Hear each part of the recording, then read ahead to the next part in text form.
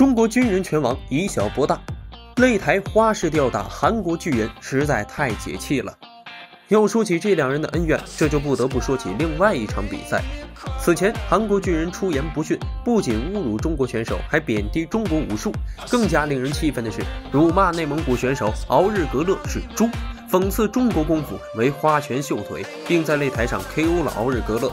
解放军拳王周志鹏作为一个中国传统武术铁煞拳弟子，出于义愤，出于一名武者的尊严与责任感，公开越级挑战崔洪万，将用铁煞拳让崔洪万尝试一下中国武术的厉害。由此，两个人定下约战。来到发布会当天，韩国巨人也是不消停，手抓周志鹏的头部，似乎是在表达我打你周志鹏只需要一只手。当时周志鹏脸色一变，险些当场翻脸，但是良好的教养让他忍住了，准备在擂台上教对手做人。长按点赞会有惊喜哟！高1.7米吧，差40公分哦！你看周老师一站，只能到他的腰那，你看没有？对，只能到他的腰那。这场比赛真是这几个月是吊足了大家的胃口，今天终于上演了。周志鹏是反架队选手，以前曾经是81体工队的这个拳击运动员。比赛的第一回合，周志鹏和崔洪万压力都有点大，谁也不想就这样输了比赛，都不敢轻举妄动。要说韩国人赛前那么嚣张，结果擂台成为了一个怂包，真是让人大跌眼镜啊！裁判都有点看不下去了，赶紧催促着双方赶紧比赛，要做出像样的进攻动作。同时要加强我的腿的一种进攻。另外呢，我们在赛前也进行技术分析的时候讲，这个崔洪万他有一个绝招，因为他个儿太大了，他抓住对方的这个肩膀、头部之后，直接一提膝就非常危险。而周志鹏的2大战役，就是在去年2015年曾经战胜过世界的 K1 冠军。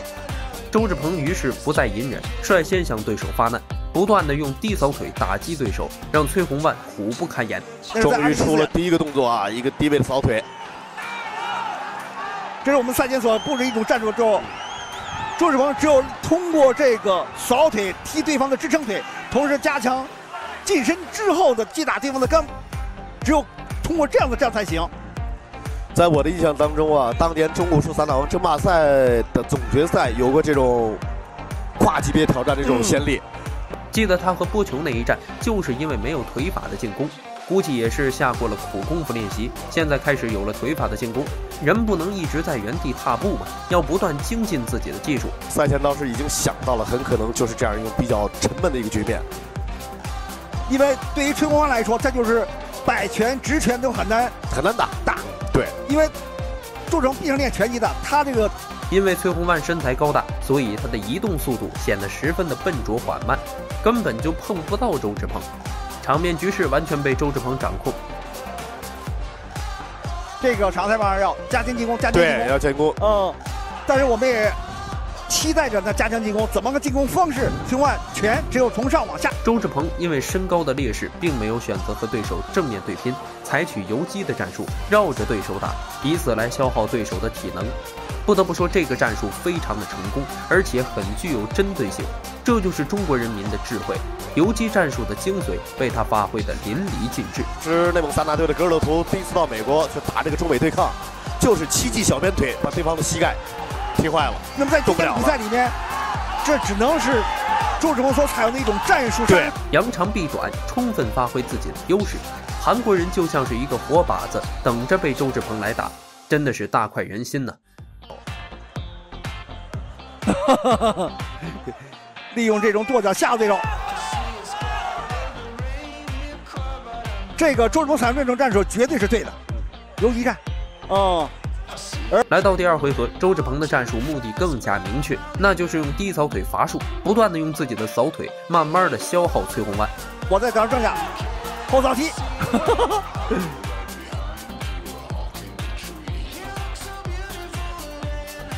周志鹏刚才也采用了我们很少见的这种扫荡腿的技术。对。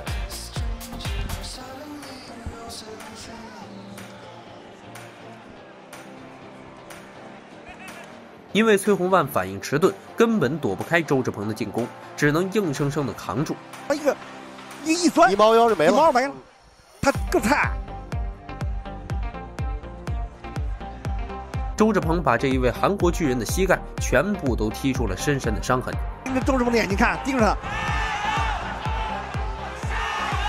崔洪万这2年啊，在韩国可以说拥有了极高的名气，他现在也基本上是韩国各大娱乐节目的这个常客。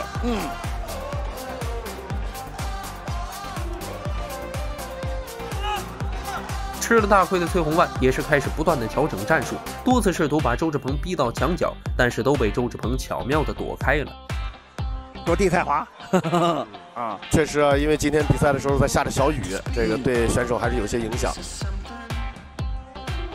现在崔洪万也怕周志鹏踢他腿，对他现在崔洪万不会提膝，提不了这么大体重，这怎么提啊？320斤的体重。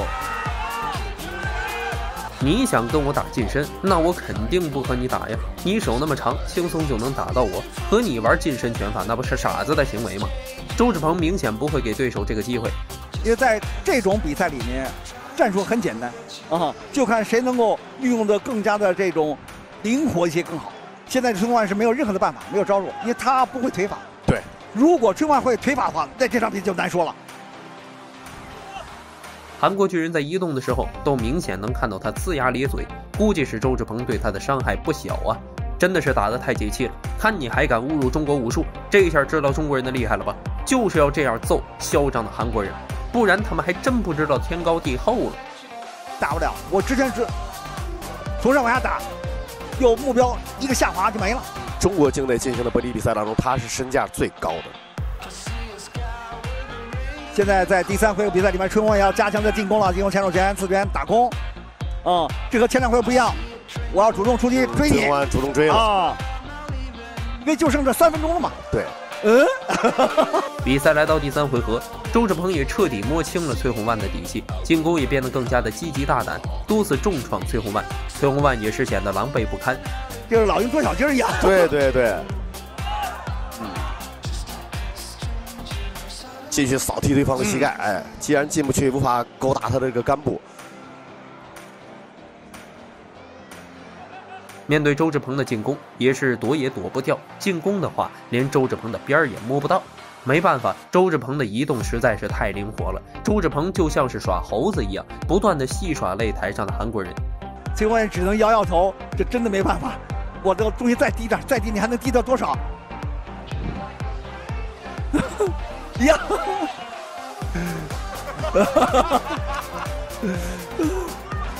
崔洪万自己都笑了，漂亮！哇，这玩儿偷袭啊，真出其不意啊！